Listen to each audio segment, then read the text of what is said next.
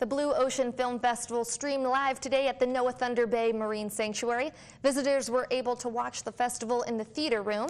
The film festival consisted of interviews with infamous filmmakers and oceanographers talking about the Monterey Bay, California sanctuary, ocean films, and conservation issues that are happening all over the world. The Monterey Bay Sanctuary is one of Thunder Bay's sister sanctuaries.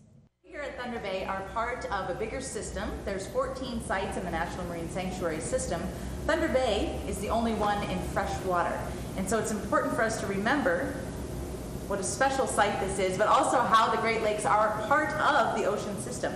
And so it's important for us here in Alpena to be able to see these films and what's really happening in the cutting edge world of ocean conservancy and ocean filmmaking. Thunder Bay Marine Sanctuary also got in on the live broadcast action. This past summer, they did a live dive broadcast from one of the shipwrecks out in Thunder Bay, which could have been seen at any one of our sister sanctuaries on the web as well. Now,